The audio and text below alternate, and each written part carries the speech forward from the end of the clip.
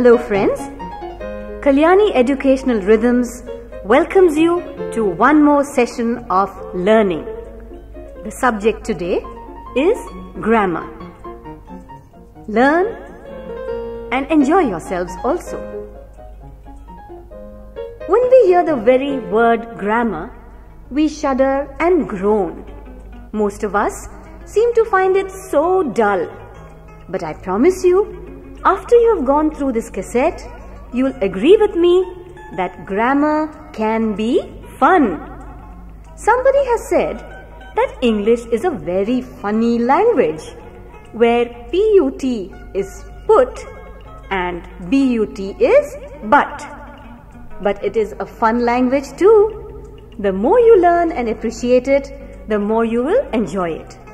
So let's start at the very beginning and get to the basics, that is grammar, or what makes the English language.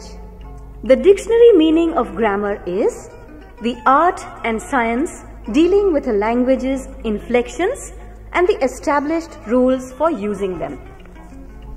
As you know, when we speak or write, we use words, and a group of words which makes complete sense is called a sentence. For example, Little Miss Muffet sat on a tuffet. Sentences also are of four kinds.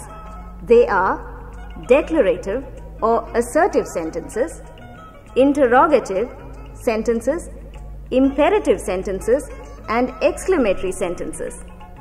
A declarative or assertive sentence makes a statement. Example, I am going out. An interrogative sentence asks questions. Example, what are you doing? An imperative sentence expresses commands or requests. Example, please get out, or can I have your attention please? And an exclamatory sentence expresses strong feelings. Example, the heat is unbearable. Every sentence has two parts, a subject and a predicate. The subject is that part which names the person, place or thing we are speaking about. A predicate is that part which says something about the subject. Usually, in a sentence, the subject comes first, sometimes to make an emphatic point. The predicate comes before the subject. I will now cite some examples of subject and predicate. The sun rises in the east. The sun is the subject and rises in the east is the predicate. Another example, happy is the contented man. Here, the contented man is the subject and happy is the predicate. Here is one more example. Every cloud has a silver lining. Every cloud is the subject and has a silver lining is the predicate. Long live the king. Here, the king is subject and long live is the predicate. We will now learn some more about the declarative or assertive sentences. They could either be affirmative or yes statements, or they could be negative or no statements. For example, she is a good girl is an affirmative sentence, and she is not a good girl is a negative sentence. Even in the interrogative kind of sentences, there are two kinds. One is interrogative sentences beginning with interrogative words such as who, why, where, how, what, etc. Example, what are you doing there? Or how are you feeling today? The other kind is the negative interrogative sentences. Example, instead of saying you have hurt me, you will say, have you not hurt me? Or, she is a good singer will be, is she not a good singer?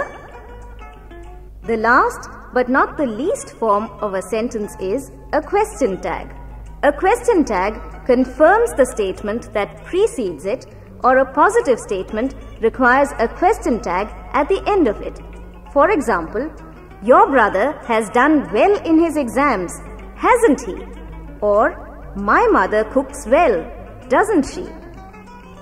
Then there are also a group of words that make sense but not complete sense. These are called phrases. For example, in the sentence, the sun sets in the east, the group of words in the east is called a phrase. Or in the sentence, teach me how to do it is the phrase. There also are another group of words which form part of a sentence and contain a subject and a predicate. Such a group of words is called a clause. For example, in the sentence, I think you are right. You are right is a clause.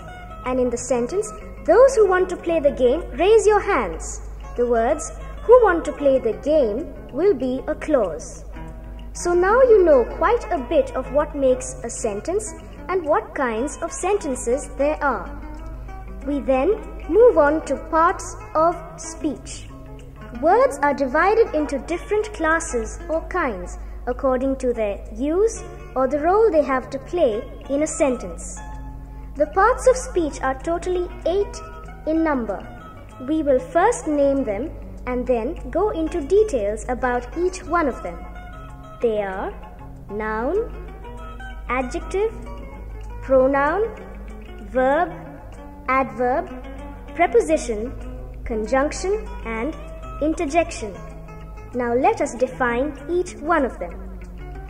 A noun is a word used as the name of a person, place, or thing. The word thing implies all objects which we can see, hear, smell, taste, and touch. It also includes something which we can think of but which we cannot perceive through the 5 senses. Let us cite some examples.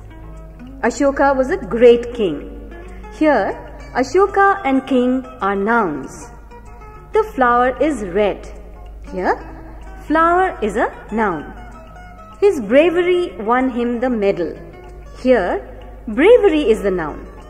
It cannot be perceived through our senses, but we can think of it. An adjective is a word which is used to add something more to the meaning of a noun. For example, she is a clever girl. In this sentence, clever is the adjective. Or, there are 12 players in this game. The words 12 and this are the adjectives. A pronoun is a word used instead of a noun. For example, Amit is limping because he had a fall. Here, he is the pronoun. Let us take another example. The books are where they ought to be. Here, the pronoun is the word they. A verb is a doing word or an action word, which is used to say something about a noun, that is, a person, place, or thing. For example, the brother and sister cycled to school every day. In this sentence, the word cycled is a verb. Gold and diamonds are expensive. Here, the word are is a verb. An adverb is a word which adds something more to the meaning of a verb, an adjective or another adverb. For example, he ate his food quickly. In this sentence, the word quickly is the adverb because it is something more about the verb ate. Here is another example. This dress is very pretty. In this, the word very is the adverb since it adds something more to the adjective pretty. A preposition is a word used with a noun or a pronoun to show how the person or thing denoted by the noun or pronoun stands in relation to something else. For example, the eagle flew over my head. In this sentence, the word over is a preposition. Here's one more. The car was parked in the driveway. The preposition will be in because it connects the noun car in relation to the word parked. A conjunction is a word that is used to join either words or sentences. For example, Sita and Geeta are sisters. The word and is a conjunction. I ate well, but am still feeling hungry. Here, the conjunction is but, because it joins two sentences. And lastly, interjection. This is a word which expresses some sudden feeling. Example, oh no, I have lost my purse. Oh no, with an exclamation, is the interjection. Or, hurrah, it has started raining. The interjection is hurrah. Now, you know the different parts of speech. Listen to this part of the cassette over and over again till you have it firmly in your head. You must also know that the same word can be used as different parts of speech. This is because the words are divided into different classes according to the work they do in the sentences. To cite 3 examples, he arrived a little after. Here the word after is an adverb. He arrived after them. Here the word after is a preposition. And he arrived after we had slept. The word after is a conjunction. You now have a fair outline of the 8 different parts of speech. We will further tell you in detail about each one of them. We had told you that a noun is a word used as the name of a person, place or thing. That word which names a person or place is called a proper noun. And that word which means a thing is a common noun. For example, Sonali is a proper noun and girl is a common noun. Bombay is a proper noun, whereas city is a common noun. Therefore, a proper noun is the name of some particular person or place, and a common noun is a name given in common to every person or thing of the same class or kind. Common nouns also include collective nouns and abstract nouns. A collective noun is the name of a number of persons or things taken together and spoken of as one whole. For example, group, army, family, parliament, or committee. Let's listen to some examples in sentences. The jury found the prisoner guilty, or the flock of sheep are grazing. Abstract nouns are the name of a quality or action or state considered apart from the object it belongs. Under quality will come words such as hardness, softness, goodness, bravery, honesty. Under action are words such as laughter, movement, love, theft. And under state are words such as sickness, slavery, childhood, death, etc. The names of arts and sciences such as history, music, mathematics, grammar, chemistry are also abstract nouns. The word abstract means drawn off. Abstract nouns are formed from adjectives. Example, bravery from brave or redness from red. They are formed from verbs. For example, disobedience from disobey or growth from grow. They are also formed from common nouns such as sickness from sick or poverty from poor. Now rewind the cassette. Listen once more about the different kinds of nouns. Nouns also have a gender. There are 4 genders, namely masculine, feminine, common and neuter gender. A noun that denotes a male animal is called a masculine gender, such as boy, dog, bull. The noun that denotes a female animal is a feminine gender. Example, sister, hen, duck. That noun which denotes either male or female is common gender. Example, servant, friend, student, etc. A noun which denotes neither male or female or that thing which has no life is called a neuter gender. For example, pencil, room, tree, table, etc. You must also know that some objects which have no life are personified, which means that they are spoken of as living beings. They are then regarded as male or female. Example, sun, winter, time, etc. is masculine gender. Objects of beauty and grace are referred to as being feminine gender, such as moon, earth, liberty, etc. Therefore, we say, the sun sends his rays over the whole valley, and we will say, peace has proved her victory over hatred.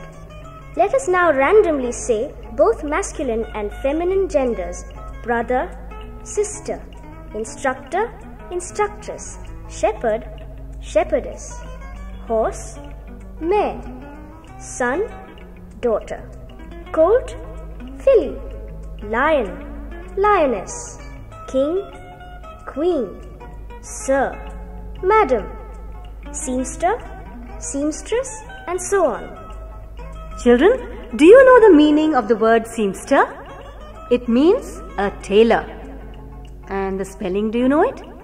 It is S-E-A-M-S-T-E-R, seamster. Now, after learning about the 4 genders of a noun, we move on to the next stage, and that is singular and plural noun. That noun which denotes one person or thing is a singular noun. A noun that denotes more than one person or thing is a plural noun. Thus, cow, dog, pen, tree are singular nouns. That means they are in a singular number. And cows, dogs, pens and trees are plural number nouns. Then we have the compound noun, which forms its plural by adding an S to the principal word. So, commander-in-chief will become commanders-in-chief, and passer-by will be passers-by, and son-in-law will be sons-in-law. Some nouns have different meaning in the singular and plural. For example, good will mean well-being, and goods will mean merchandise. Force would mean strength, but forces would mean troops. And lastly, material nouns are those nouns which are the names of substances or materials and which are not used in plural. For example, gold, iron, wood, steel, etc. With that, we come to an end about all we have to know about nouns. Revise again by listening to the tape once more. And don't forget to work out some exercises from your grammar book on this chapter. The more you practice, the more you will become perfect. Children, I hope you are enjoying yourselves learning grammar. It's not boring, is it? Keep listening to this cassette over and over again, and I promise you, you really will be good in English.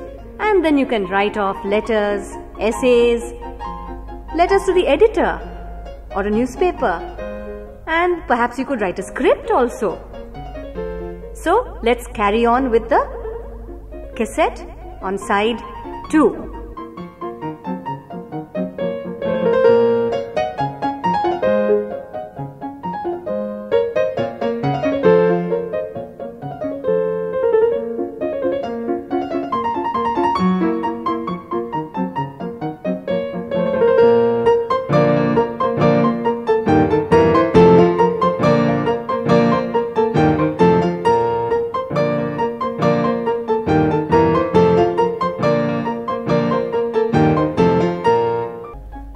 The second part of speech is the adjective.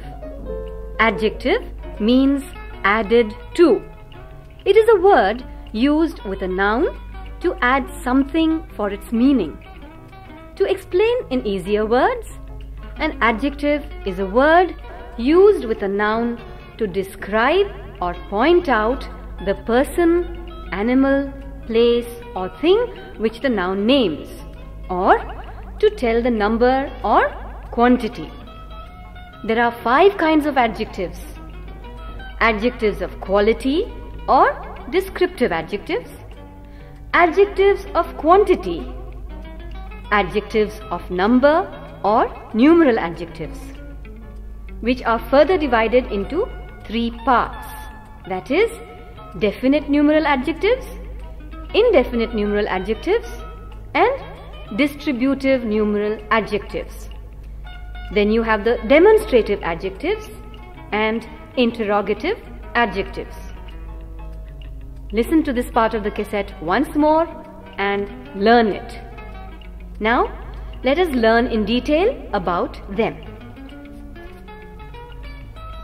An adjective of quality or descriptive adjective shows the quality or kind of a person or thing. Example, Bombay is a huge city. Or, the foolish donkey tried to sing. Here is some interesting information. Adjectives formed from proper nouns are called proper adjectives.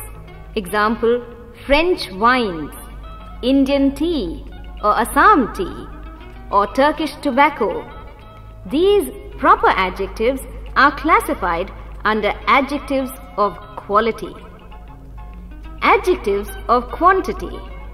They show how much of a thing is meant, or they answer the question how much. For example, she did not eat any food, or there has not been enough rain this year, or he lost all his goods in the fire. So, the words any, enough and all are adjectives of quantity. Then is the adjectives of number or numeral adjectives, which show how many persons or things are meant, or in what order a person or thing stands. To cite an example, 6 students were absent today, or most girls like playing with dolls, or Saturday is the last day of the week. The words 6, most and last are adjectives of number or numeral adjectives. You must also know that numeral adjectives are divided into 3 parts. First is definite numeral adjective, which denotes an exact number. 3, 4, 5, etc. are called cardinal numbers, and 3rd, 4th, 5th are called ordinal numbers. Second is indefinite numeral adjective, which do not denote an exact number. For example, few, some, any, several, etc. Third is distributive numeral adjective, which refers to each one of a number. For example, every person, or either side, or each animal. So remember that adjectives of number are divided into 3 parts. Next, you have the demonstrative adjectives, which point out which person or thing is meant for. Example, that man, or those birds, or such things. Remember that demonstrative adjectives answer the question which. Lastly, we have the interrogative adjectives. Words such as what, which, whose, when, they are used with nouns to ask questions, and they are interrogative adjectives. Example, what manner of a person is he? Or, which way did the thief run? Or, whose pencil is this? I must also mention about the emphasizing adjectives where the words own and very are used. For example, I saw him with my own eyes, or she was cheated by her own friend, or this is the very thing we all want. The word what is sometimes used as an exclamatory adjective. For example, what bravery, or what a game, or what a blessing. And now we shall deal with the formation of adjectives. Many adjectives are formed from nouns, some from verbs, and some from adjectives themselves. Adjectives formed from nouns are as follows: girl, girlish; fool, foolish; gift, gifted; sense, senseless, and so on. Adjectives formed from verbs are as follows: talk, talkative; move, movable; love, lovable, etc. Adjectives formed from adjectives are as follows: red, reddish; sick, sickly; two, twofold, and so on. Once you have understood and learnt to define these adjectives, as I've said before, all you need is practice. Pick up the grammar book and keep practicing the exercises at the end of the given chapter. Also, try and create your own sentences. The next subject we deal with in adjectives is the comparison of adjectives.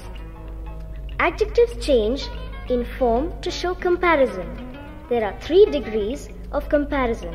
They are positive degree, comparative degree, and superlative degree. The positive degree of an adjective is when it is in the simple form, where it merely denotes a certain quality and no comparison is made. For example, this apple is sweet. The comparative degree of an adjective denotes a higher degree of quality than the positive degree, and it is used when 2 things are compared. For example, this apple is sweeter than that. The superlative degree of an adjective denotes the highest degree of quality when more than 2 things are compared. For example, this apple is the sweetest of all. There is another way by which we can compare things. For example, instead of saying Rita is weaker than Aarti in studies, we can say Rita is less weak than Aarti in studies. Also, the word most in the superlative degree is often used when there is no idea of comparison but merely indicating a quality of a very high degree. For example, this is most unfortunate, or it was a most admirable effort. This is known as absolute superlative. Now, let us briefly learn about how comparative and superlative adjectives are formed. Most adjectives of one syllable form the comparative form by adding er, that is er, and become the superlative form by adding est, est. For example, big, bigger, biggest, or bold, bolder, boldest. When the positive ends in e, only r and st are added. For example, white, whiter, whitest, or noble, nobler, noblest. And when the positive adjective ends in y and is preceded by a consonant, the y is changed into I before adding er and est to it. For example, heavy, heavier, heaviest, or easy, easier, easiest. And when a positive adjective is a word of one syllable, it ends in a single consonant and is preceded by a short vowel, that is A-E-I-O-U. This consonant is doubled before adding er or est to it. For example, hot, hotter, where it has a double T. Hottest. Or sad, sadder, saddest.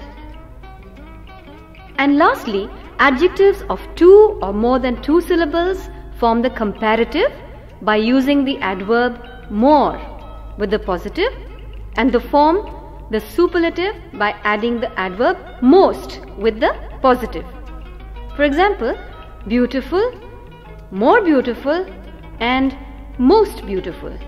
Or courageous, more courageous, and most courageous.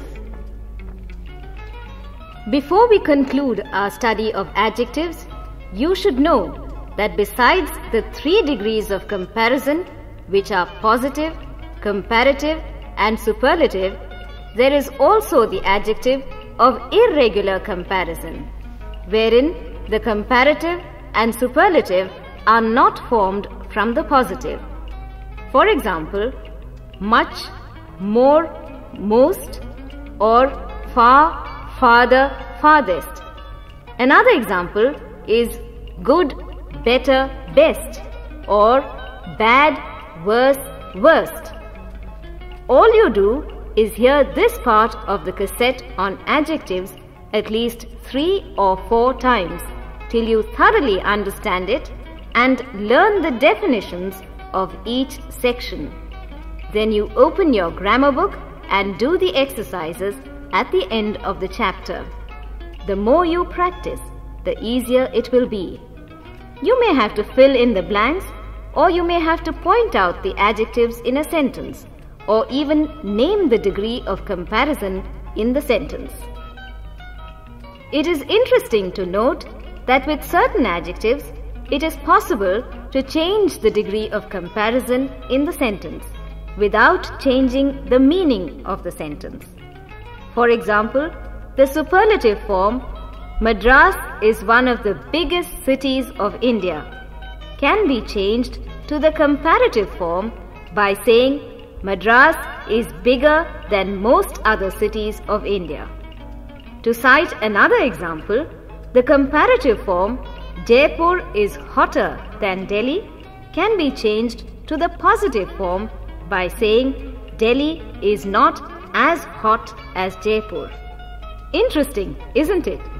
This is known as interchange of the degrees of comparison. Adjectives are also used as nouns. For example, the rich also have worries. Here rich denotes rich people, or the cautious are the ones to gain. Here again, cautious denotes cautious people. These are plural nouns since they refer to a class of persons. Then there are the singular nouns which denote some abstract quality. Example, he loves all that is beautiful. The word beautiful is the noun with the abstract quality. And some adjectives are derived from proper nouns such as Indians, Canadians, Americans, in denoting persons such as elders, juniors, soldiers, criminals, and so on. And some adjectives denote things such as liquids, solids, valuables, etc. They are used in phrases too, such as at present he does not have a job, or in short, I don't like what I'm doing, or right or wrong, he has won the case. Usually, adjectives always precede a noun or they come before a noun. But in some instances, such as in poetry, they are placed after the noun to make it sound dramatic. For example, friends dear. The other commonly used adjectives are some, any, each, every, little, a little, the little, few, a few, and the few, etc. I will drink some juice. I will not drink any juice. Each year it gets better.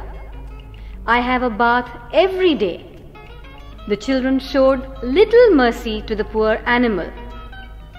I want a little kindness from my teacher. The little knowledge I have about cooking helps me. When I saw him a few years later, he had aged. The few stories she has written are quite good. And with that, we end our chapter on adjectives. Try making sentences yourselves. Use adjectives as frequently in a sentence. Now we move on to articles. The adjectives a, an, and the are called articles. They are demonstrative adjectives. Articles are definite or indefinite. A or an are indefinite articles and the is a definite article. To explain why this is so, a or an are indefinite articles because they do not specify the number of persons or things spoken of, whereas the is a definite article because it points out to a particular person or thing. Remember, the article a is used before a consonant. Example, a book, a lady, a school. And the article an is used before a word beginning with a vowel sound, such as a, e, I, o, u. Example, an apple, an orange, an ink pot, an umbrella. A definite article is used for a particular person or thing, such as the book, the man. For a noun that represents a whole class, such as the cat loves milk, or the lion is a strong animal. For names of rivers, oceans, gulfs, etc., such as the Shan, the Andaman Islands, the Alps. For common nouns unique by themselves, such as the sun, the stars, with superlatives like the best story, the great Akbar. Before musical instruments like the flute, the tabla, the piano. These are just a few examples. As you go to higher classes, you will learn more in detail about them. What is a pronoun? A pronoun is a word used for a noun or a word used instead of a noun. For example, I am old. He is old. You are old. We are old. And they are old. I, she, it, we, you, they, he are known as personal pronouns. They are more finely defined under three other categories, that is, first person, second person, and third person. They could be in singular form or plural form. In first person, singular pronouns will be I, me, my, mine. And plural would be we, us, our, and ours. In the second person, singular and plural pronouns will be you, your, and yours. And in the third person, the singular pronouns will be he, she, his, her, and him. And plural pronoun in both genders will be they, their, theirs, and them. And in the neutral gender, they will be it and its. The other form of pronoun is the impersonal pronoun. It is an impersonal pronoun. The word it comes under the following categories. For things without life, such as book, gold, pencil, etc. For animals, such as dog, cat, cow. For a young child, or when we refer to some statement that went before. There are many other combinations which you will learn in senior classes. Well children, there's a lot more to go in grammar, but this cassette has come to an end. So, you pick up the next cassette, that is cassette number 2 in grammar. I hope you're enjoying yourselves.